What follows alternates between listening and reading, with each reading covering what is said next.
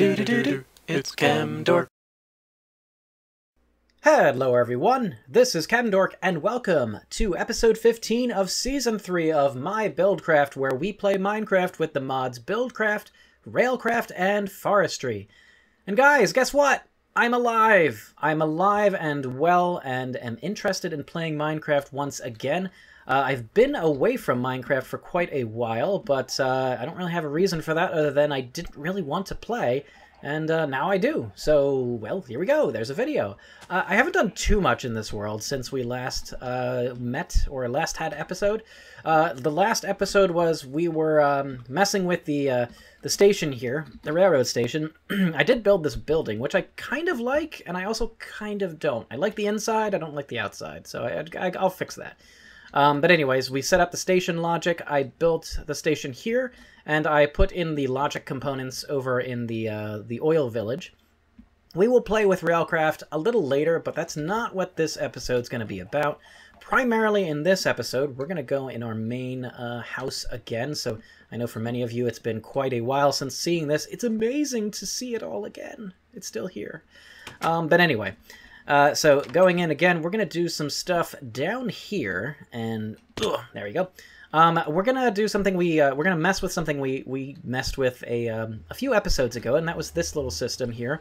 This is a nether portal, of course, but there's nothing special there. But the special stuff is all this business here, and eventually, basically all this stuff was the way in which I could use to transport lava from the nether directly into the overworld, and we can do that with well, the world anchors, which there's one in the nether and there's one here, so we can keep both of them loaded at the same time. And then we were sending lava through this nether portal in the form of an item. We were spitting it through with a dispenser, and out comes lava cans. Oh, piece of sandstone apparently too. I was messing around earlier, and those lava cans are great, but it's not lava, right? I want lava in this tank. So currently what I have to do if I want to transfer these cans, I have to right-click on this tank. And by the way, you lose the cans in the process. You do transfer the lava, but this is a burdensome process, something I do not like to do. And if any one of you, if you've been watching my videos, you know that this is not this type of solution I like to find for my little problems in the world. These aren't really problems, these are first world problems. But they are, for things I like to do in the world, I like something a little more elegant than this, something a little more sort of no mess, no fuss. So let's go into the nether real quick and see how this thing works, because it's going to be critical to understanding how we are going to change it. So, in case you forgot, which I did at first, so I had to remember everything in terms of how it works. So the whole idea is that we're using dispensers to spit cans of lava into the overworld through the portal. So again, we have this thing over here. This is a world anchor. It's from Forestry. I'm sorry, it's from Railcraft, and it keeps things loaded in the world. It keeps things loaded in these chunks around it, so it'll keep the nether loaded while I'm in the overworld, and vice versa. This is just an engine to power the... Oh, I don't need to power that, actually. So what'll happen is cans will be thrown through the portal in the overworld in the dispenser you saw behind the portal. They'll be sucked up by this obsidian pipe, and they go here, they go up here, they go into the hoppers, and eventually make their way into this, which is a bottler from the forestry mod, and this will put lava into a can. And then it goes down into here, and it goes into the dispenser, and this little thing is a nice elegant way to have the dispenser spit out an item anytime that it has an item in it, just set so that item's in inventory. It'll put out a redstone signal, so the item will be spat out, there'll be nothing left in the dispenser, and so it'll turn itself off automatically. So it's a real nice way to spit items into there. Yeah, this is where I was before, so when I put an item in here, it gets spat right into the portal, and now that's going to the overworld. And if it was loaded, it should already be picked up, but we're going to go through the portal again. We might see us pick it up, or it might have been picked up by the pipe. We'll see. Okay, looks like we didn't pick it up, so I'm guessing it will make its way eventually back into this chest again. That was why you saw one before. I was messing around. So how are we going to change this, though? Because right now we have items of cans coming through. I want liquid in the end. Well, it turns out we can use buckets, actually. Buckets don't work with... Oops, that was not intended. Buckets do not work properly with dispensers. With dispensers, well, you know what? It's actually... Oh, darn it! I didn't want to do that. Anyways, let's go to the to a creative world, and I'll show you kind of what we're going to be doing in this episode today, and what the properties of dispensers and droppers, and how we're going to use them to solve our problem. All right, so I'll be right back. So here we are in a creative world, and we're going to talk a little bit about dispensers and droppers. I never really messed with these too much, so I didn't quite honestly know really the difference because I never really messed with them. But once I started to realize that I had a problem, let's go see, well, first of all, let's see how they work. So let's put a bucket in each of these. And first of all, and just say, okay, this is a dropper. Let's see what happens. It spits out the bucket. This is the dispenser. It spits out the bucket. Okay, so that's pretty simple. You probably already know that one. That's no big deal. Let's see what happens when I add in this case, I'm going to add in what we have now, which is, where is it? The forestry lava cans, right? They're for forestry. So let's, we could use any old liquid, but let's go lava can. Okay, let me just stick them in there, I guess. So there's a lava can and a lava can. So we'll look at the dropper first. Okay, spits out the can, and now the dispenser spits out the can. So dropper and dispenser both spit out the can, no difference. And that's what I saw at first. And I'm like, well, I guess it doesn't matter what I use. Silly me didn't realize that there is a different way in which they work. These things work when you have lava buckets. So if I have a dispenser over here and I have my dropper, now let's see the difference when I take the dropper, spit out a can. Oop, you didn't see that. Hold on a second. I picked it up. It spits out the can as an item. So it spits out just like the same as the lava can. No difference there. And now if we power the dispenser, we're expecting the same thing. But indeed, actually what happens now is something totally different. The bucket is just emptied. And I realized that this was the case, and I said, wait a minute, this is the way to solve my issue. I can use this as a way of making sure that I spit out lava in the overworld, but I spit the can into the nether portal. So now what you see, the solution to our problem is simple. First of all we have to do is switch from the dispenser to a dropper in the nether, and that will allow us to dispense out the bucket full of lava. Except in the overworld, we're going to have to use the dispenser to spit out lava. And we're going to have to do some kind of funny things with some redstone. And we're just going to do that in the overworld itself. Basically, we're going to put together kind of this, but possibly simpler. But I'm going to just talk through this in the overworld. We're just going to build it there. And first of all, though, the first step is to switch out our dispenser in the nether for a dropper so that we can actually spit out buckets as items, filled buckets of lava as items. All right, so I'll meet you there, and we'll start fixing this problem. All right, well, let's switch this dropper, or I'm sorry, dispenser for a dropper. This should be the only thing that we need to do in the nether. So, did that go through? Did it get sucked up? Oh, it got sucked up. Never mind here. There, oop, oop, oop. There it is. Well, we'll get it back. It's no big deal. All right, no, I don't want the hopper. There we go. I guess it goes into there. Come on, we want to get our dispenser back. Well, that was silly. Yeah, there we go. Dispenser, and sure, let's grab the arrow because I don't know how that got in there. That was probably why I have 63 arrows instead. Okay, so that's pretty much everything. So now this is a dropper, so it will spit out full cans of lava. Everything else in here should be just the same. There really shouldn't be any change whatsoever that's needed. I do have the world anchor loaded and ready to go, so that when we do stuff here, we're all good. Oop, there we go. I did clear out some area behind this thing, and we're going to be using this area to set up our spot. So first of all, we need to set this dispenser down. Now this is going to actually dispense lava, so we'll do it behind here. Yeah, we'll do it like here. Well, we have plenty of room, so we can do. Okay, let's not kill ourselves in the lava. Let's put it right here. So the dispenser's right here. We're going to leave this area right here for the lava to go. So that means we need a pump. We need a pump. And I don't have a pump. But that's okay. We'll set everything else up instead of the pump. So imagine that there's going to be a pump there. There's going to be a pump right here. Yeah, that's going to be the pump.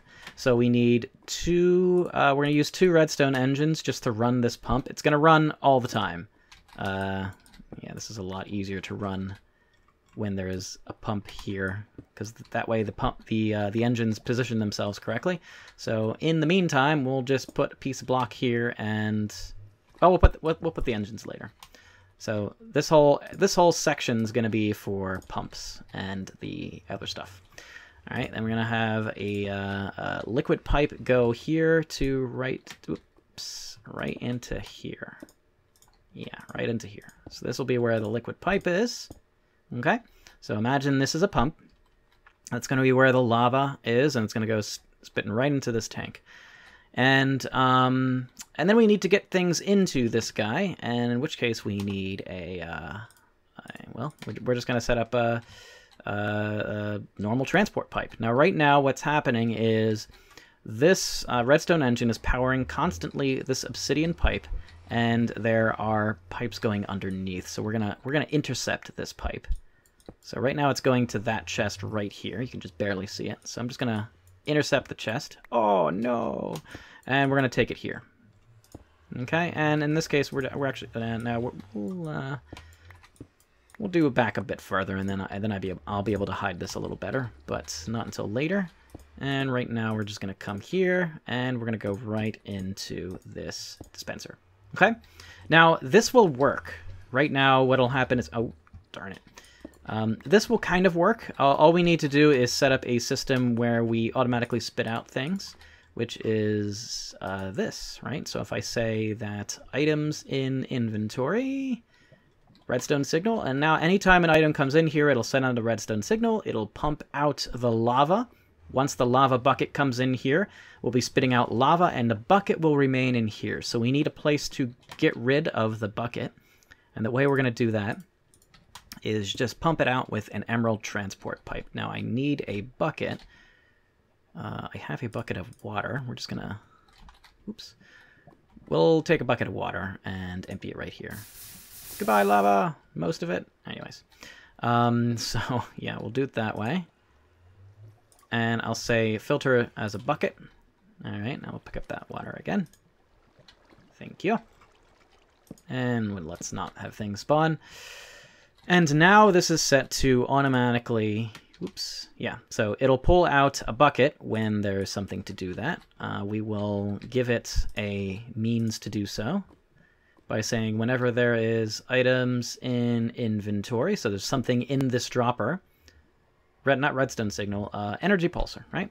So it'll energy pulse. It will only, however, no, there we go. It'll only pull out the buckets, because that's an empty bucket, not a full bucket.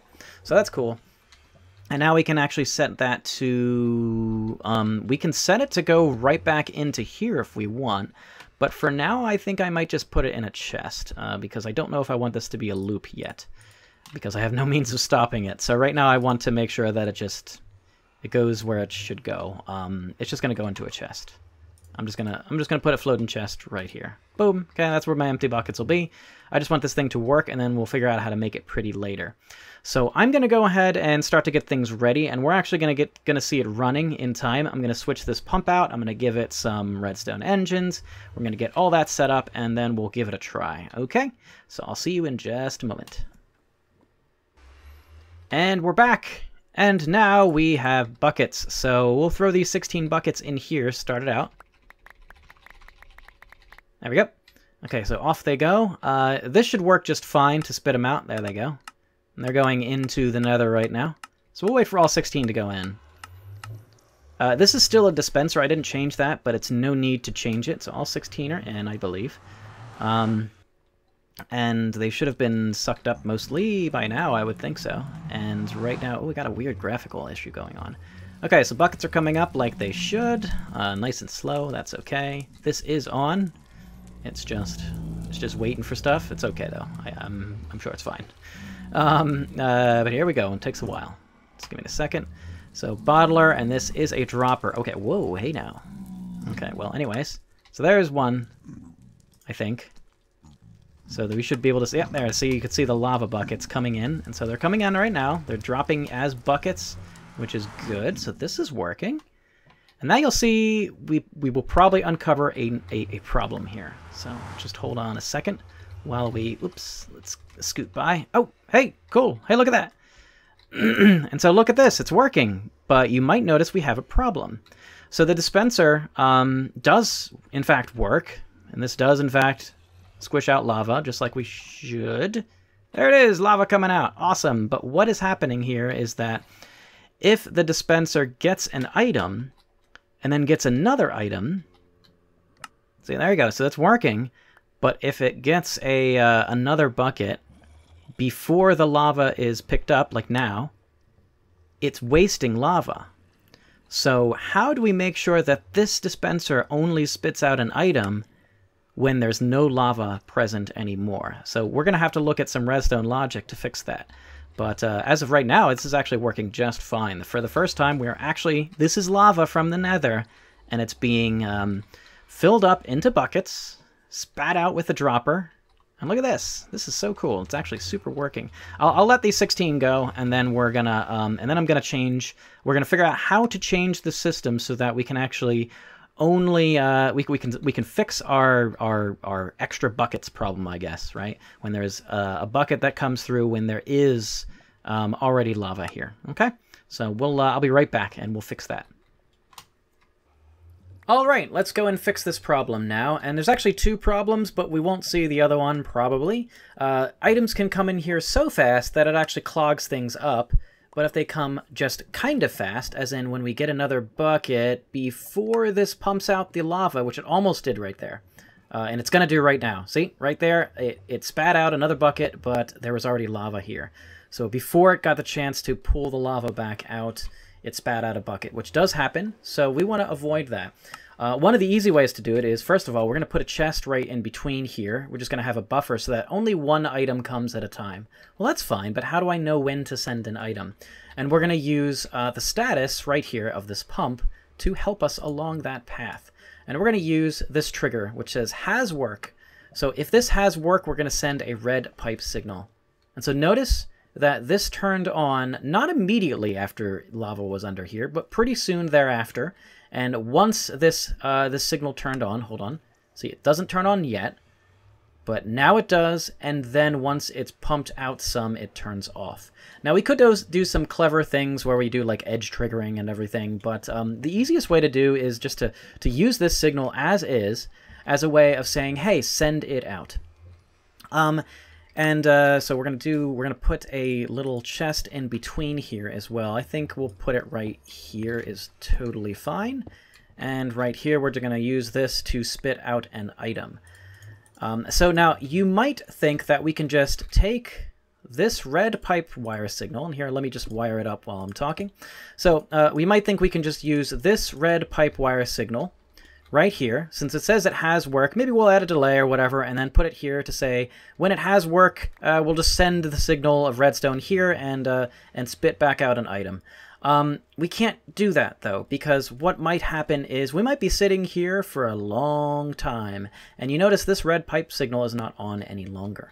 What we really need is a way of saving this information to say, hey, we have to remember that the pump had lava here, and so it must now be, after some short amount of time, it must now be ready for something to be sent its way.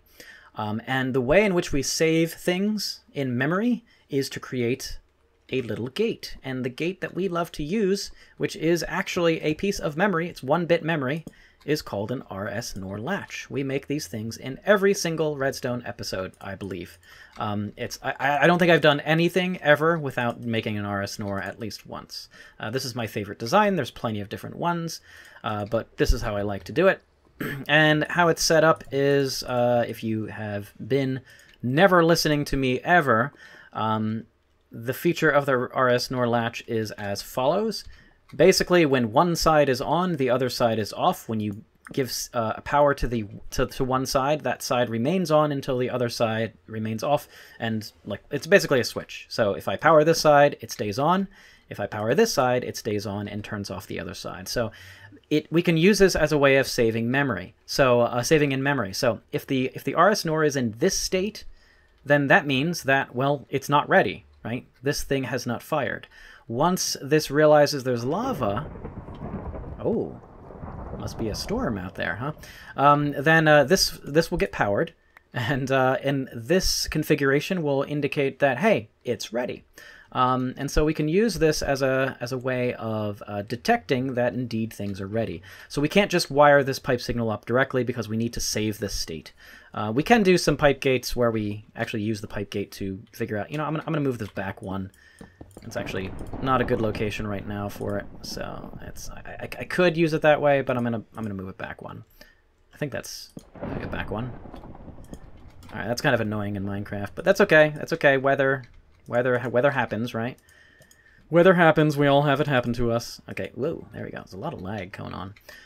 So I'm gonna use this to make another signal, and this time we're just going to use the red pipe wire signal, have it run over here, and what I'm going to do is put a iron AND gate with an Arctic pulsar, and have this set to say if you have a red pipe signal on and you have items in your inventory, then you're going to do a single energy pulse. Okay, so and then I'll have this set to do this.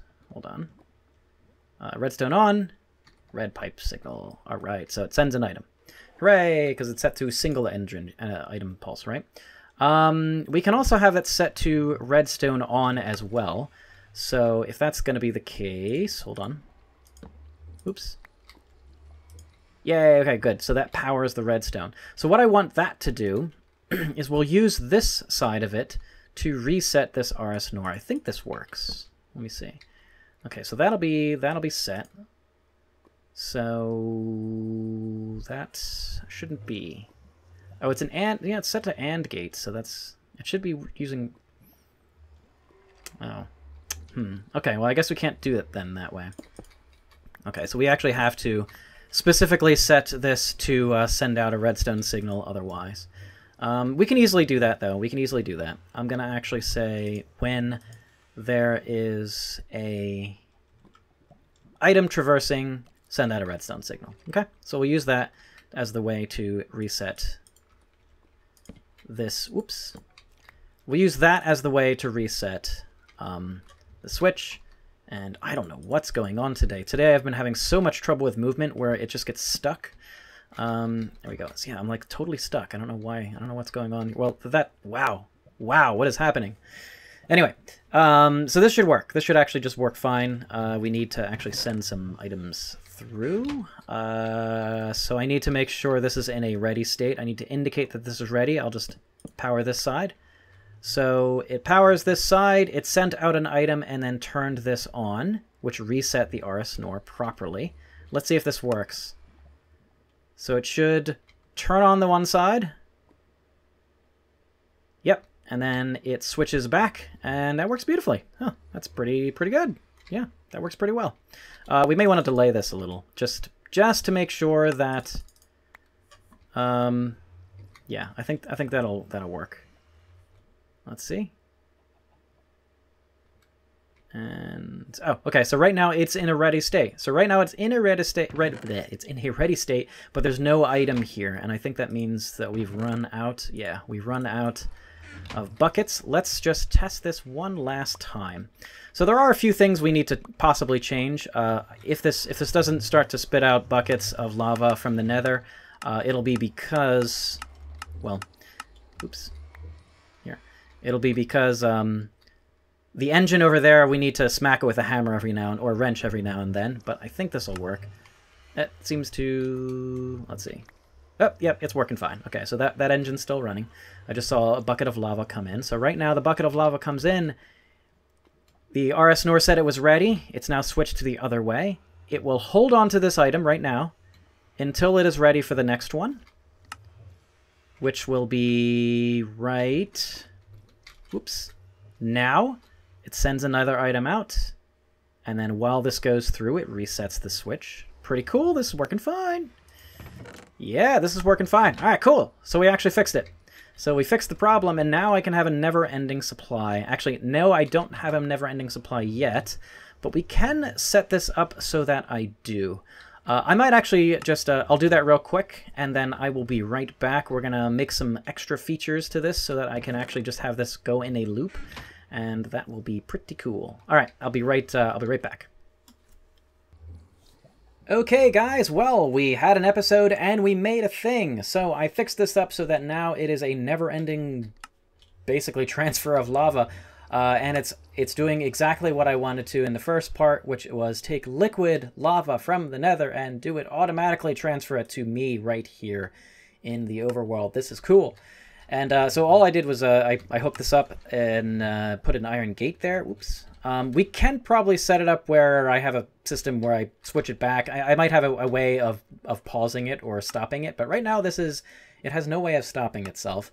That's fine. For now, I'll just let it run, and it'll be okay. We shouldn't need anything really more than just a stack of buckets, which is basically what we have here. We have a little bit under that, just because, well, anyways. Buckets got lost in transfer. I also fixed something in the nether here, which I guess there is a stop to this system, and that is... Oops, I probably have picked up a bucket or two. Yeah, I picked up some lava. That's the only problem with this system, is that I have to actually use this for transport, and so I end up picking up lava buckets. I fixed this so that this actually should work now, but the way to stop the system is just don't give it any coal. But anyways, this is set to, this only sends a a redstone signal when the blue pipe signal is on and the red pipe signal is on. And the red pipe signal is this. It's just when power is requested.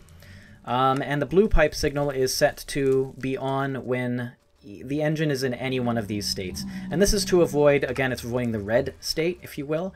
And it's also avoiding that means this won't overheat, because before this was overheating and then I'd periodically have to come in here and whack it with a wrench. But I don't have to do that anymore, and now I can just stop the system by taking out the coal. So that will work just fine. But for now, this is working pretty well. I probably could have done exactly this by, instead of saying red pipe signal on, just say power requested here, but it's okay. This works fine. It's my world. I can do what I want. But anyways, this is pretty cool. So I think it's waiting for more buckets probably, which I'm sure will happen in...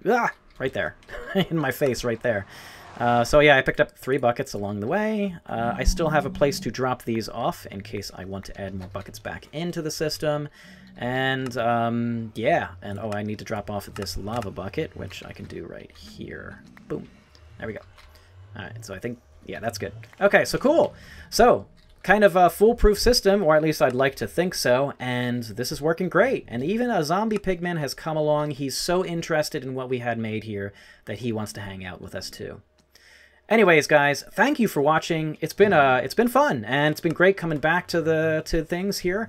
I will try to record a little more often than I have in the past, for sure. And we'll be seeing another Minecraft video shortly. I don't know what the topic of that one will be, but we'll get to it when we get to it. All right. So in the meantime, take care, and thanks for watching. Bye-bye now.